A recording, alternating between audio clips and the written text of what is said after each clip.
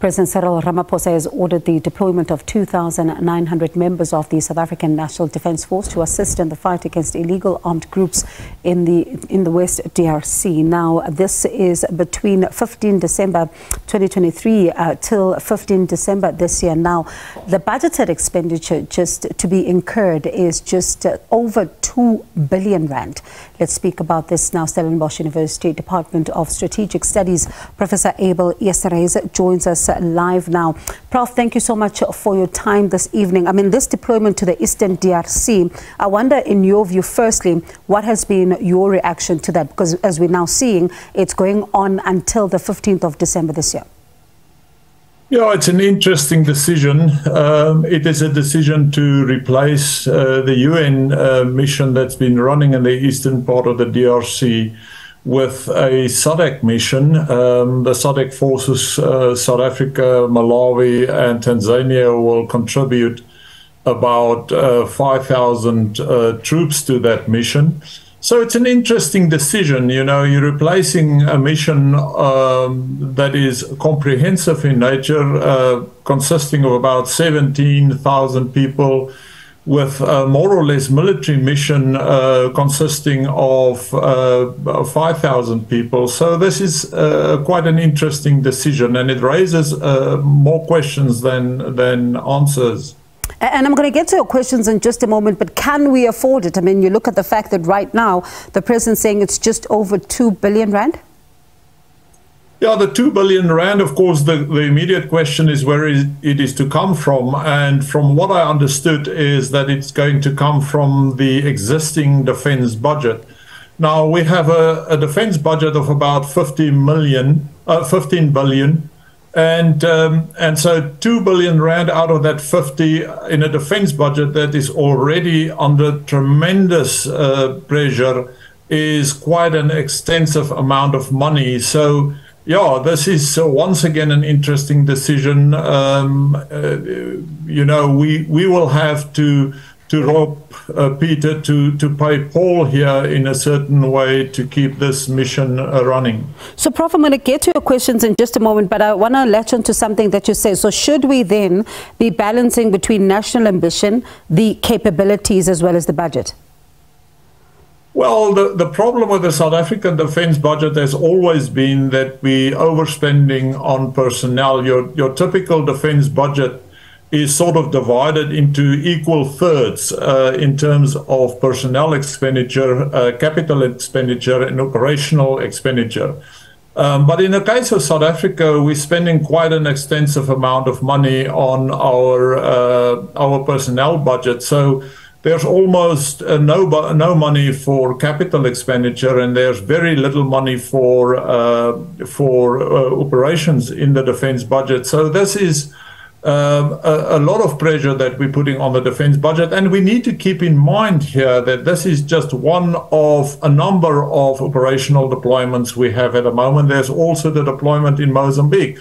And of course, there's a number of domestic deployments that the military also should fund from the defense budget. So, yeah, this is putting a lot of pressure on the defense budget.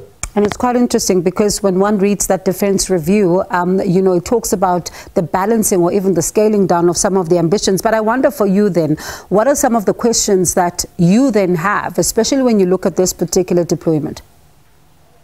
Well, I think the most important question is the question of national interest. What national interest we have in the DRC that is driving this deployment?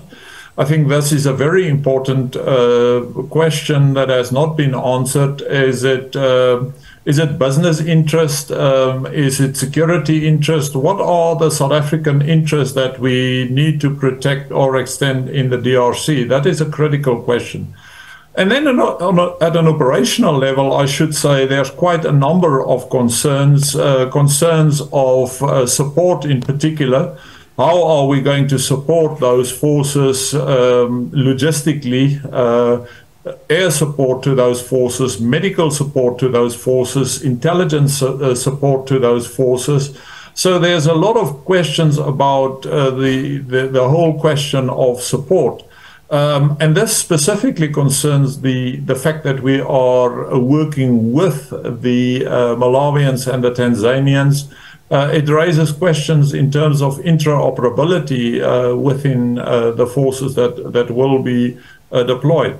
And then, I think one has to consider the fact that you are deploying into a country where there's a complex emergency, and with a complex emergency,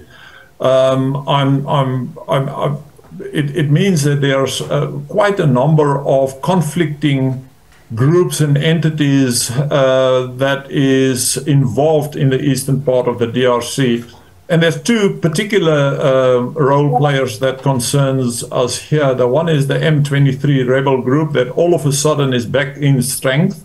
They've been shooting at South African helicopters last week. And then there's the Rwandese forces that has an interest in the area and that's deployed in the area. And in Mozambique, we're working with the Rwandese in that mission, and in the DRC, we're working against the Rwandese in that mission.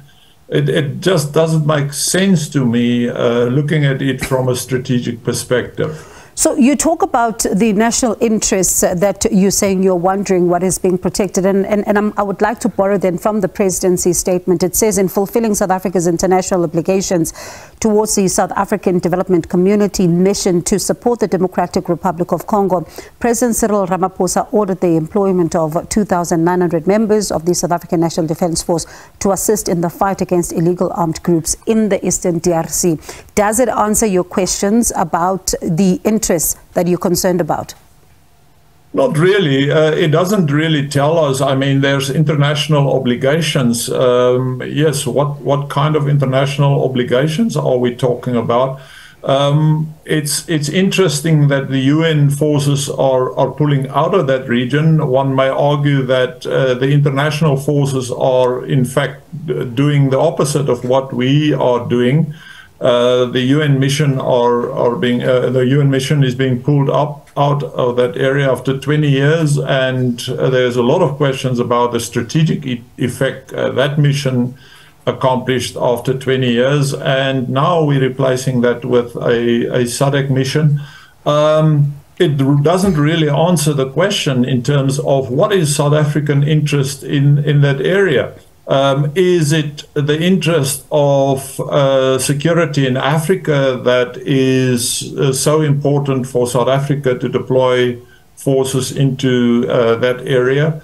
I'm not so sure. I have a lot of questions about South African interest in that area.